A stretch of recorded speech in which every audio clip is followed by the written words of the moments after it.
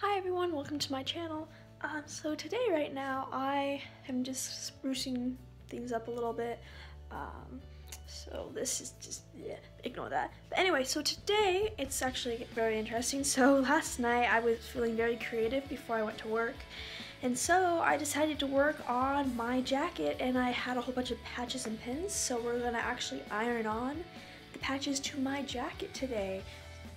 So right now my jean jacket has been on the floor since last night. So I have, well, there's Supernatural, there's Galaxies, because I love stars, galaxies, anything to do with galaxies. So I have Totoro, if you don't know who Totoro is. So it's from Studio Ghibli, it's an anime, and I highly suggest watching the movies. Then I have this patch actually, this is probably the oldest patch I have. I got this years ago when we went to California from a flag shop. And this one I just got recently in other stores. I need space. I just loved it. So this one I got from one of my close friends for our friend group. So Girl Gang, all of us have it. Girl Gang, yeah. Then I have Zelda, of course. This is Harry Potter. And then I have a bunch of different, a couple other patches, pins, and then I have actually pins on my backpack. So yeah, sorry for the shaky video, but yeah, that's my jacket. So okay, right now we had to transfer my jacket from the floor onto a ironing pad. Isn't that what you call it? Ironing board. Ironing board, okay. Oh, it's still messy. Doesn't know what an ironing board is. So some of them stayed on nice. Some of them I had to move a little bit, but this pin is gonna have to come off, and then we have a couple other pins and patches with it. So let's see how this goes. So this is a safety precaution. So if you have pins, be sure not okay. So the surface of a iron is pretty big. So I had a pin stationed right here, so I had to take it off because if I have to iron on my Girl Gang patch, then I don't want that to get damaged. Also, safety precaution: if you're a little kid, please ask the help of your parents. I have not done pins and patches on, like I haven't ironed on patches, so my mom's just gonna help show me and then I'll do it. But please be careful because this is a very hot surface. When I was a little kid, I messed around with an iron and I stuck my whole hand on there, so that hurt. So if you're going to use patches on a jacket, please be very careful.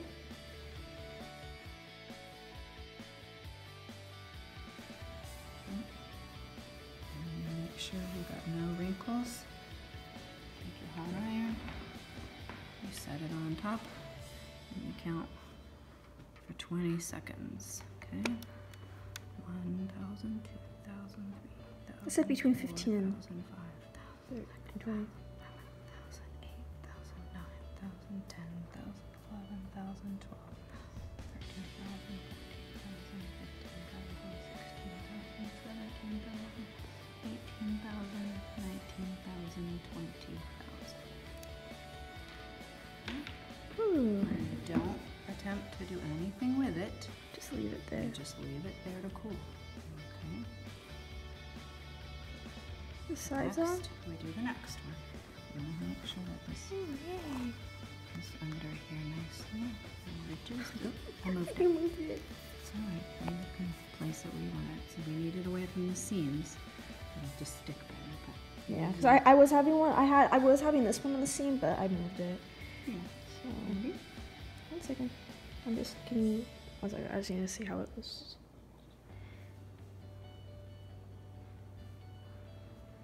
Get that away from the seam. That one's gonna be slightly on the seam, but Alright. still. Okay. Yeah. Again, lay it down. Get your iron. Push. 1,000, 2,000, 3,000, 4,000, 5,000, 7,000, 8,000, 9,000, 10,000, 11,000, 12,000, 15,000, 16,000, 17,000, 18,000, 19,000, 20,000. Yay!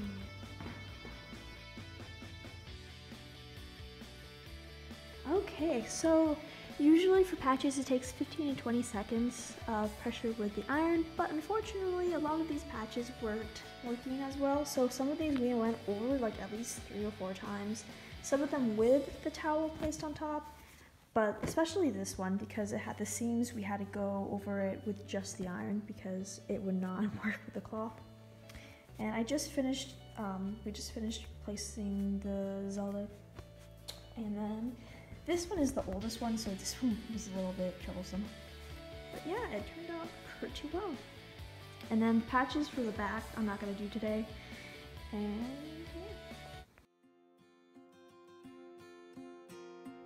yeah. Okay, so we have some birds chirping in the background. But the jacket, it went over pretty well. A couple of the patches were really hard to put on, so if you do get patches for your jacket, it's gonna be different times for each person, so usually you put a towel on top or underneath, both ways, and depending on like what surface you're ironing on patches.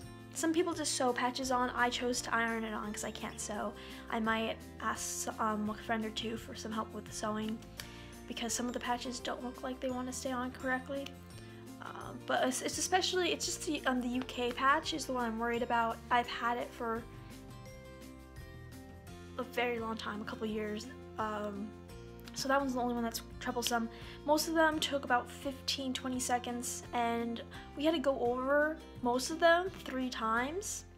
The only one that we didn't have to go over was the Supernatural 1967 Chevy Impala. I love Chevy Impalas, but yeah. So the patches on the arms, those ones I put on my jacket when it cooled off, went in the mirror and we positioned it, used a colored pencil to mark where I wanted like the tip to be at, and then we went back, placed everything back on, and we did the sleeves because I wanted it one to be here, one to be here, and I wanted it to be equal. So we ended up doing that. It worked really, really well. I'm actually very pleased with the patches. I had to turn off the radio for this, but the car's parked, okay? It's fine. But this is well, you can't see because of the light, but I have my jacket on that I've been wearing. But this was actually a little thought that I was thinking of. So since I dyed my hair about 4 weeks ago now, so this is faded, but the one thing that I was trying to do, I use Fructis Garnier shampoo and conditioner, and I didn't want to change it because I really liked it. But I realized because my hair gets really frizzy, it got really dried out because of the bleach process and the dye. And I realized because I miss my soft hair and I love the color, but I want it to be soft, so people are staring at me, but I want it to be soft, so I'm going to actually stop being stubborn. I'm gonna get color protective shampoo and conditioner, and we're gonna use coconut oil or tea tree oil, I can't talk today, and we will see how that happens. But that's just one thing I wanted to tell you guys, just kind of a precaution if you get your hair dyed, because it's going to happen. If you bleach the living daylights out of your hair and like literally lift the color up to where you have like your original pigment is gone and you overlay it with like a blue or some vibrant color, then you will have dry hair. Your hair will not be soft and fluffy as before if you have soft and fluffy hair. So just a forewarning. But I do love my hair, and I was being so stubborn and thinking, hey, I can still use the same routine, but my hair is different now, so just thought I would give that a heads up. And I love my jacket though. It turned out really well, but it's so, like, I'm in a parking spot that's like really bright, so, but just thought I would say that. Hi everyone, so it's nighttime, so that's fun. But yeah, I went through the whole day, and my hair, it's not frizzy, but that's also because I didn't do like any heat to it. But literally just one day of using actual like product that's supposed to be for after you dye your hair, shampoo, conditioner, color protectant, it really helped with my hair, and I'm actually really happy about it. So it's just yeah, so don't be stubborn like me. Everyone's hair is different, especially since, yeah, I don't have curly hair, I have very straight hair. but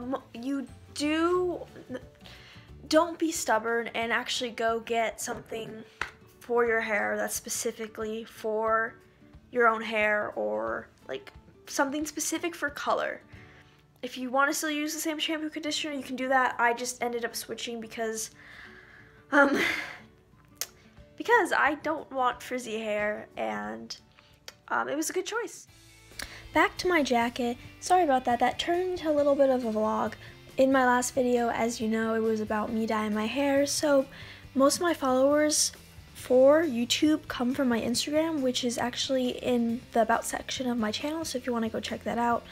But they wanted an update with my hair, so I just thought I would add that in there. So this actually turned into more of a vlog of doing the pins and patches and then giving a little hair update. But now it's back to the jacket, and I was just kind of showing it off. One of the patches actually started falling off, so I will end up going back and sewing the patches on, but I really enjoy my jacket though.